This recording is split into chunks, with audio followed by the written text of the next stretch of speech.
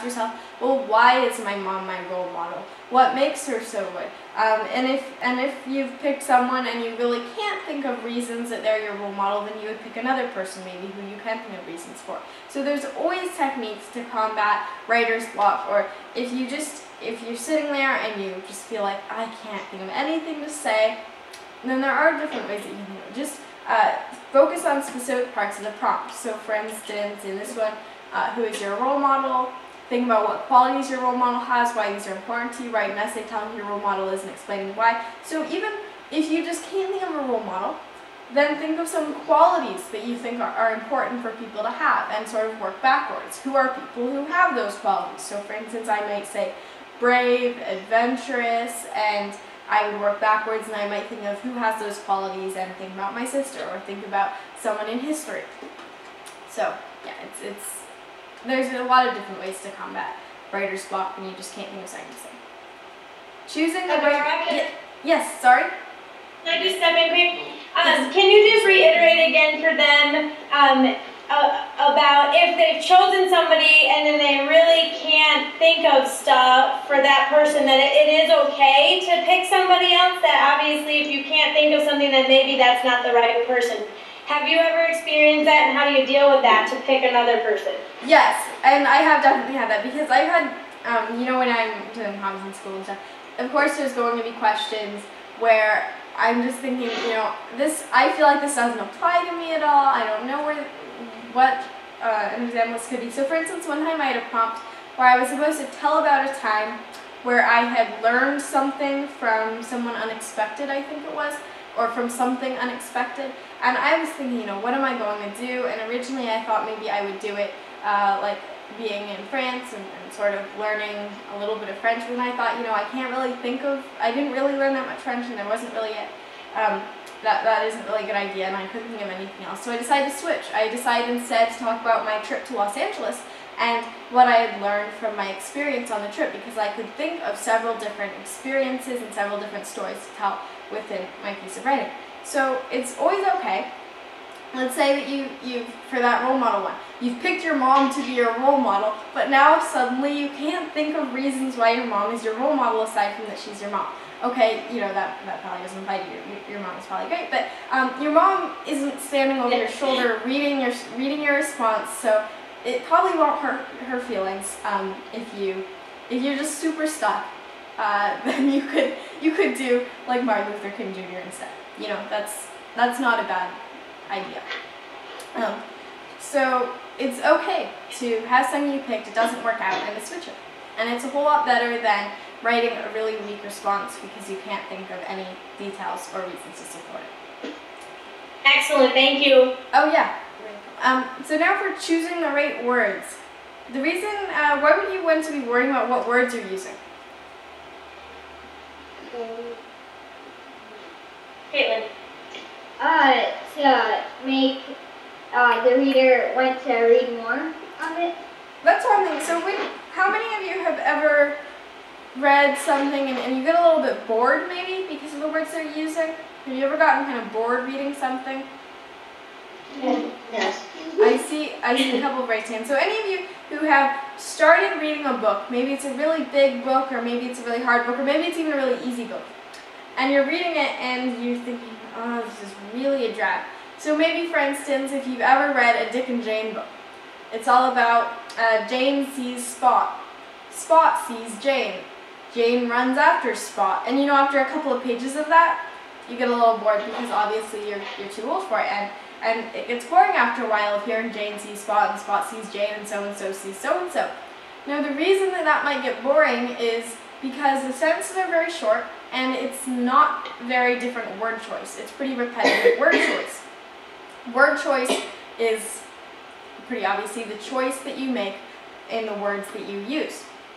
So when you write a response to a prompt, you don't want it to be Dick and Jane style. You want it to be interesting and you want it to be specific.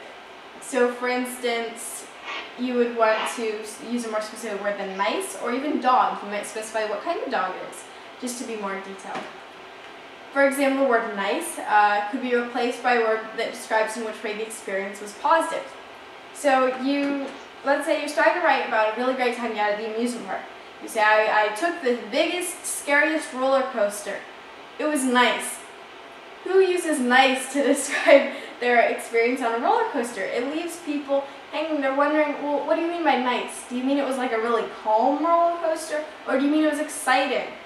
Peaceful, safe, beautiful, amazing, colorful, cozy. So in this case, it would make more sense to say it was really exciting, because that's probably what your ride on the roller coaster was. Replace general words with specific words. Anyone want to tell me what general means? What does she mean by general words?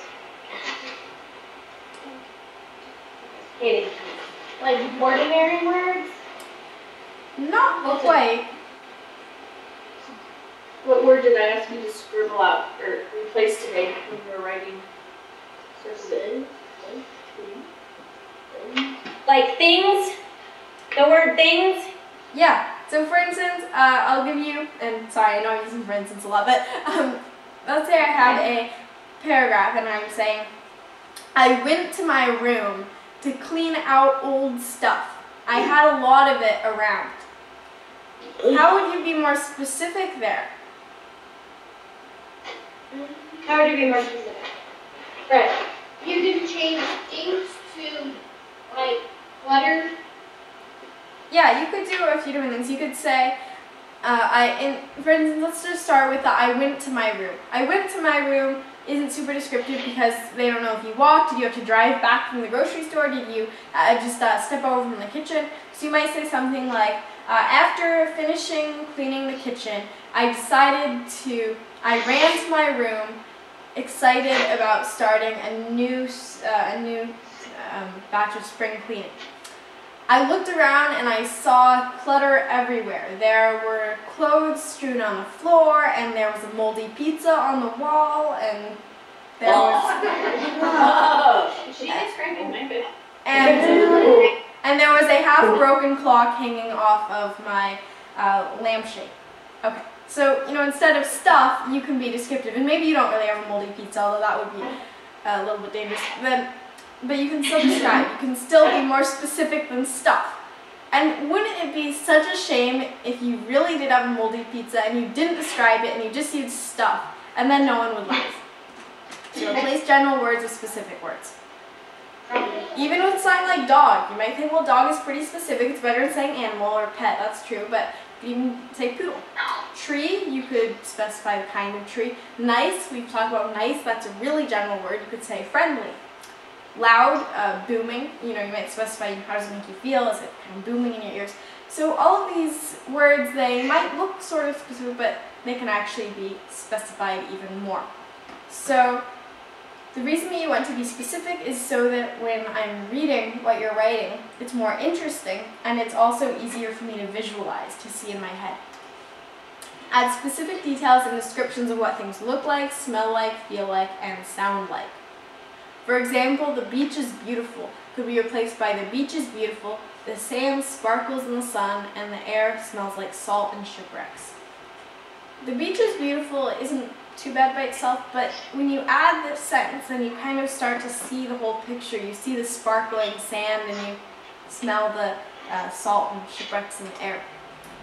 So let's do a collaborative writing activity. Add supporting details to the following phrases. My cat is crazy, the casserole was disgusting, or my room is messy. So raise your hand if you think we should describe the crazy cat. Okay. Claire, how would you? Oh, sorry. My cat was ripping up everything and running around the house. Very good. So instead of saying just my cat was crazy, or my cat is crazy, you would say, my crazy cat is ripping everything to shreds, leaving all these tatters of cloth all over the floor. She runs around the house and hisses at anybody and anything. She even spent a whole hour hissing at her own reflection in the mirror. So, how would you add descriptive details to the casserole was disgusting? Who's got one? Jack. The casserole tasted like moldy pizza that's been out for months. Okay, maybe the casserole tastes like moldy pizza and not for a month. It was gooey and gluey. and the fact that it was colored bright green did not help my stomach one bit. My room is messy. How would we add descriptive details? My room is messy. It was like a tornado went through my room. Okay, it was as if a tornado had gone through my room. And maybe you might even say like a category something tornado, whatever the highest category is. So, and then go on to describe the damage or the wreckage. And you might even say something sort of clever, like it was hard to believe that it had been a human tornado that was responsible. So it's really easy to add descriptive details, and it also makes it a whole lot more funny. When you just say the casserole was disgusting, it's sort of a vague image of whatever gross foods we've eaten, but we don't know how disgusting it is, like how gooey and gluey and green and moldy pizza-ish it is.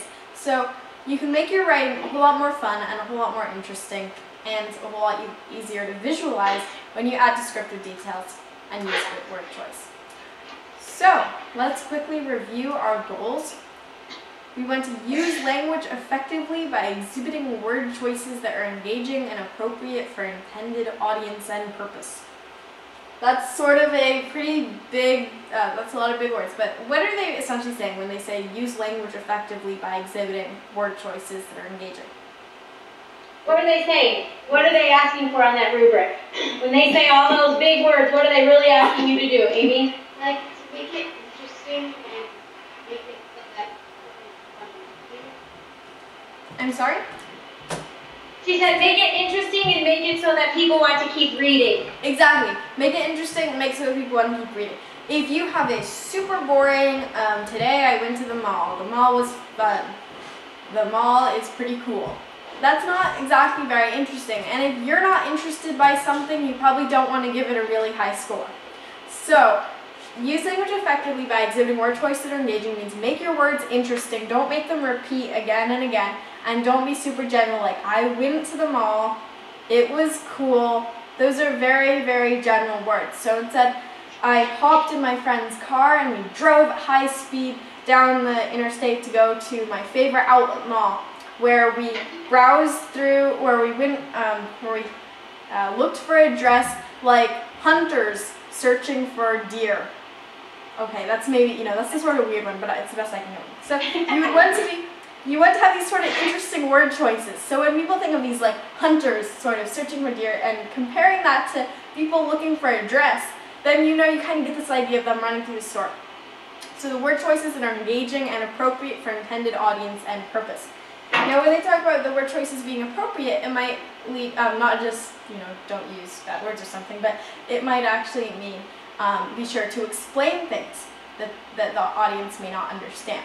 So if you're... Adora. Yes. Can I just interrupt for just a second? Yeah.